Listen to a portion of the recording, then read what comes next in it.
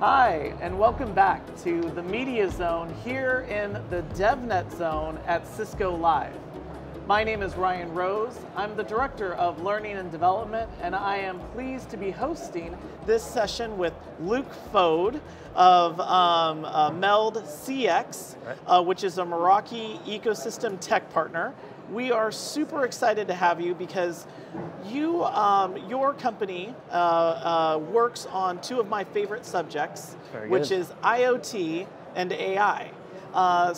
If we could start, tell us a little bit about yourself and meldCX. Yeah, so as I mentioned, I'm Luke. I'm the EMEA Sales Director for meldCX. meldCX is an Australian company, so you might hear a bit of a twang in my voice occasionally. So that's how I found Meld. I'm actually a previous Meraki employee over in Australia, so that's where the partnership began. Oh, right on. So tell us about the work that your organization, meldCX, does with Meraki. So meldCX is a bit of a tongue twister. So meldCX means melding the customer experience. So we use the Meraki cameras as a sensor and create custom applications in lots of different verticals. So an example would be improving revenue streams for stuff like retailers, improving health and safety in warehouses and hospital environments. Then we look on a larger scale for some deployments in smart cities as well. So it's taking a customer problem and adapting it to that customer need. That's awesome. Now, I'm a huge fan of IoT, Internet of Things technologies. I can talk all day about everything from edge to automated vehicles, but you were just talking about how you're using the sensors that are on the Meraki side. Yeah. How are you using those sensors? How does that data collection work, and then how do you process all of this? Yeah, so the beauty of the Meraki cameras, especially with the new Gen 3, is they got the ability for us to upload our AI model to the camera in itself, making it a near edgeless solution at points as well. So we use that camera, see what it's visualizing, and then reinterpret that into data that the customer wants. So effectively, we're using a camera as a brain like a human being would to spit out data points, which is going to be valuable back to a business. That's awesome. One of the things that's really great about the work that you're doing from an IoT space, and personally, those types of technologies are always super interesting to me because they're kind of a playground for developers. But they are really empowered by AI systems. Now, a lot of the work that you also do has that AI component. Yeah. How is meldCX using AI to really achieve these goals? Yeah, so an example might be a customer comes to us with a problem. So let's say a retail environment as an example around customer behavior in store. So we've got a lot of pre-built applications, and the beauty of the Meraki camera is we can upload these models onto the camera in itself. But then sometimes we have a custom problem.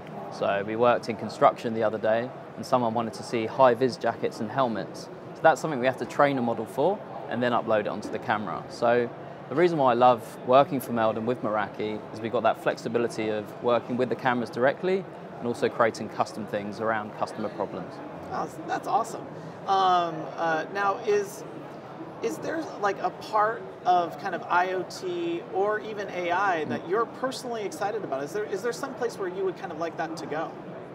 Yeah, I guess there's so many different verticals that come to us with, I guess, different outcomes and solutions they require.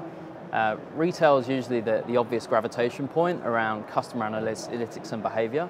But from a personal standpoint, I'm really liking of how we're emphasizing of what we're doing in health and safety specifically. So we look in hospital environments as an example, improving standards of care, so stuff like patient fall detection, cleanliness monitoring. It just shows that we're improving the standards of patient welfare and an instant outcome for a lot of our customers. That's interesting. And again, I feel like since the pandemic, we've really seen an influx of the power of IoT technologies. You were talking about smart buildings earlier. Yeah. Now, how do you see that space changing? Before the pandemic and now, I'm sure you all are also experiencing things like how proximity detection is working out. Where are you all innovating there? Yeah, it's funny how the journey's become. At the first it was detect masks, are people too close together, and thankfully we've swiftly evolved from those times. So now it's more about that energy saving in smart buildings. So room utilization, how many people are in that at a given point, scaling down heating and lighting to provide a cost benefit for customers, which is also natural on the Meraki infrastructure already. That's awesome. Now, meldCX works a lot with Meraki, but you also work with other Cisco technologies. Could you talk a little bit about that as well? Yeah, so Meraki, we can also inherit data from a lot of other sensors as well, which are used. So the Meraki MT range are great, but also a lot of the IoT ranges from the Cisco dashboard as well. So there's lots of different products that we can integrate within our existing data platforms. Oh, that's awesome. Now, is there a particular project that you've recently been working on that you're like, wow, this is the greatest example of kind of the power that we can bring to bear when we're able to combine Meraki and meldCX? Is there something that you know, kind of a feather in your cap as of late? Yeah, I guess thinking off the cusp, one of our, I guess, greatest deployments recently was in a large coffee provider around the world. We won't go into phonetics there, but effectively they wanted us to do some analysis for their drive-through. So they're having several customers come up, and Uber Eats was the bane of their life, as an office might be ordering 40 coffees at once, right? And that backs up the queue significantly. Oh yeah. So what we're doing there, with a combination of vehicle tracking and license plate recognition, is getting alerting as to when an Uber Eats is approaching and making that drive-through more efficient for customers in order for them to improve revenue for the store. Oh, that's excellent. That's excellent. As a follow-up to that, like, where do you see more and more of those cameras possibly going? I know that you've already identified some of the verticals, but where do you see expansion of that type of IoT technology? Where would you say that it could end up? I mean, I always think of things like university systems, more areas of public safety. Where are you all expanding into, kind of looking into where you could grow? Funnily enough, you mentioned universities and education there. So what we're demonstrating today on the dashboard is actually some curriculum around AI.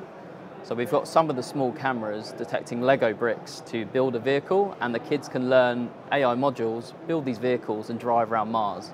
So it's gamifying the experience of AI and making it more local and accessible for children as part of their curriculum. Especially with the expansion of stuff like ChatGPT, it's only going to get larger and larger, the investment in the space. Right on. If I can ask, if people were interested in learning more about meldCX, if they were interested about learning about all of the things that you all are doing, where could they go? First and foremost, meldCX.com, that's a good place to start. But secondary to that, the marketplace, if you haven't been on there already, has got a whole bunch of different applications that can be used by Meld and also other ecosystem partners as well. So figure out what an outcome that you'd like to achieve, you search it in that marketplace, and it's easily accessible information to get in touch. Oh, that's awesome. Seeing that we're in the DevNet zone, yep, and we are obsessed with technology and innovation here, I always like to ask our guests, what is a piece of technology or any type of innovation that you personally are excited about? You talked about ChatGPT. I'm a big fan of that. I already said I'm a big fan of IoT technology. What do you like?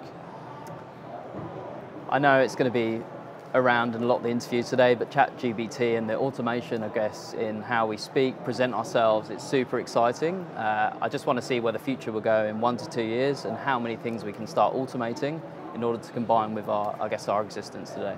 Oh, I completely agree. I'm super excited about that technology, and not just because I had it write me a letter saying I couldn't come to work because I was worried that the moon was going to crash into the Earth.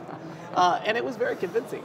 Well, Luke, thank you so much for joining us here. And again, I want to invite all of our viewers at home, if you're interested in learning more about meldCX and even learning about our marketplace of applications, you can go to the Meraki marketplace at apps.meraki.io. You can learn more about our DevNet sessions here and all of these innovations that we've been talking about at developer.cisco.com.